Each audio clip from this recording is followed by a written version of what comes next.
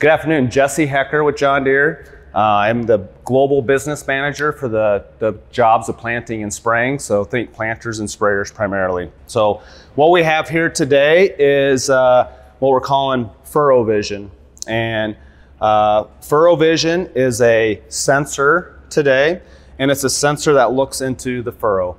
So, you know, for decades, for hundreds of years, customers, when they think about the job of planting, how good they do, right? The number one input they use is their eyes, and they get out of the tractor, they get out their pocket knife, their pliers, and they dig. What are they digging for? They're digging for seed placement to make sure that they don't have any skips, they don't have any doubles.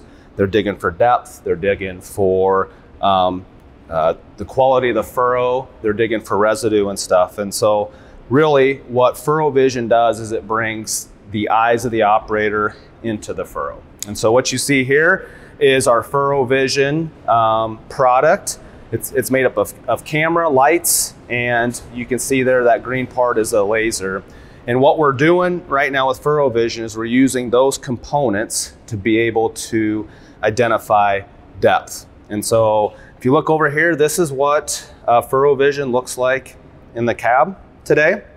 You can get a live video feed of this through our Connect mobile platform. On the Gen 4 display, you can see depth, and it takes a little bit of time to adjust because of some of the filtering things that are going on right now.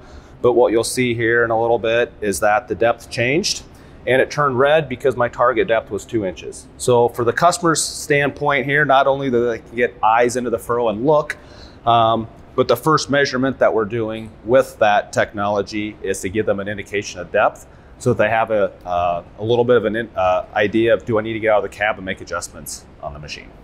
It's not available right now. We have it out in the field with customers doing validation and testing, and we're targeting limited availability as a kit in 24.